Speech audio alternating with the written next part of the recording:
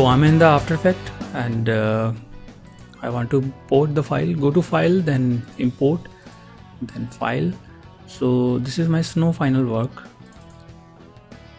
Now you will get a dialog box. I want to merge layer style into footage and click their composition. Now click on OK. Now you have the folder for your all layers and a composition. Double click on this, then you will get all these layers here. Now I want forward view of my camera. Now toggle between, and I want to convert all these layers into 3D. Okay, that's fine. So there is a term called parallax effect. So that's why I'm changing the position of these layers from the cam. Okay, now this is okay, select these two layers, and in the top view then you have the Z axis, and I want to change the position. You can see there, if I'm changing the position, now the scale value of this layer is decreasing. So select all these layers, these two, and go to transform. In scale value, increase its value. Now you will get something like this. This is fine. And okay, so this give me depth and feel of parallax effect. Okay, this is fine. And moreover,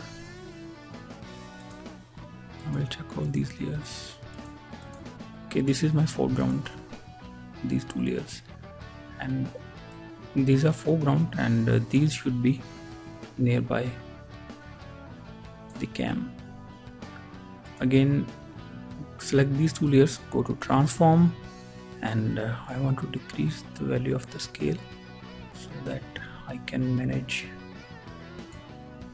all these layers very easily. Okay, this is fine. And more, this is my fourth, and this is also should be far away, little bit far away from. Okay, this is fine.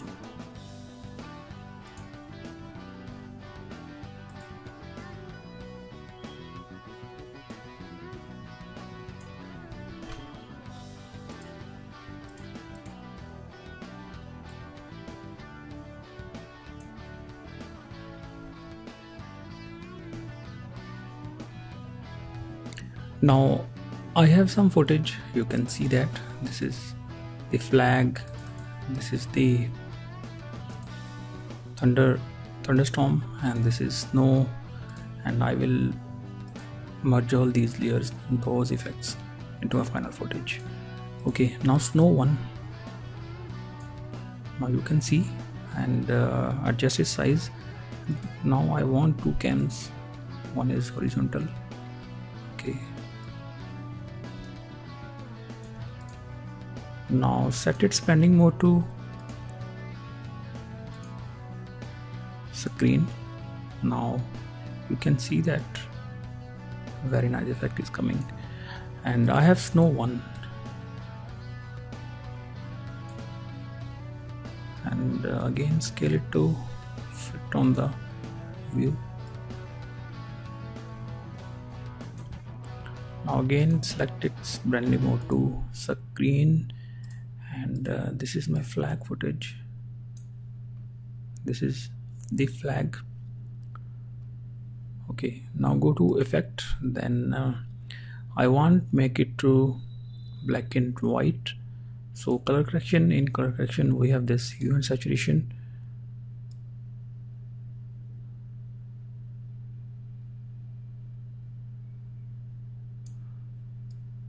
Okay, make it black and white. Again go to effect, then I want more contrast so that I can blend all these things very easily. So color correction, then curves,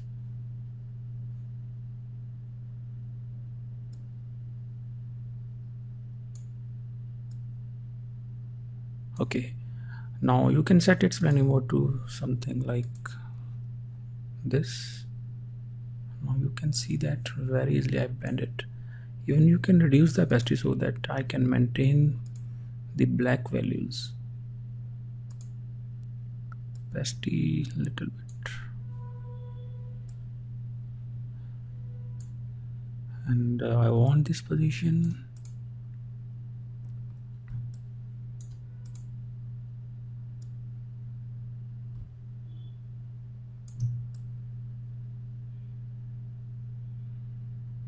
Now see that, very nice effect is coming. Now I have this thunderstorm. Go to project,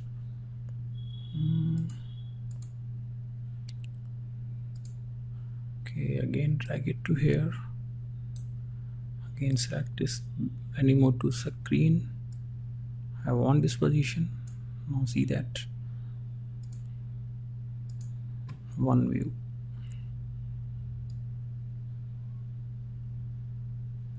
Okay, now all effects are set. Now I want to animation using cam. So go to layer and select this last layer, means first layer from the top, and go to layer, then we have this new, then camera I want, and exact same settings I want. Click on OK. And if you want to set the duration of the composition, click here, then go to composition setting. I want 10 seconds, and these are the settings exactly I want. All these settings, frame 29, and the duration of this footage is 10 seconds I want. Okay, now go to transform. In transform I want to change the position of this cam, so up to 10 seconds. Now make a keyframe, click on this and move this cam.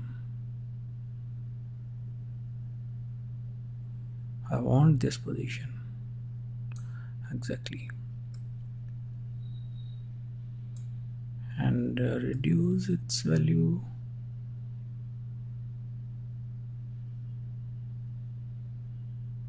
Now see that, very nice.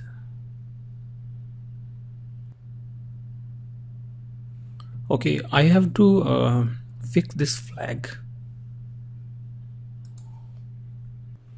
Okay, now you can see that this is my flag layer, and this is no 3D. I want to convert it to 3D if I want to maintain the camera animation and parallax effect. Now click 3D and adjust its position. Now you can now move it. Okay, now you can see that if I click on one view,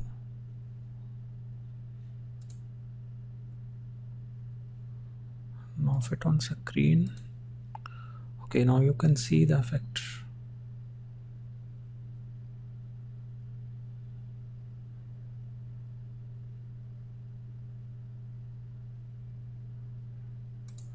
So if I want to reduce the opacity of this, select this layer, this flag, transform. In transform, opacity is already down. Now I want 50% opacity. Okay, this is fine. So if you want to render it, go to composition. In composition I want to add to render queue, and these are the settings I want. I think I should choose QuickTime. In QuickTime, go to format projects, and video codec I want H.264 quality, and it gives you the very best quality in the low size of this footage. Now these settings I want. Now I want to render it. So thank you friends, keep watching Harun's Creation. In this way you can create your matte painting as well as 3D animation using Photoshop and After Effects. Thank you friends, keep watching Harun's Creation.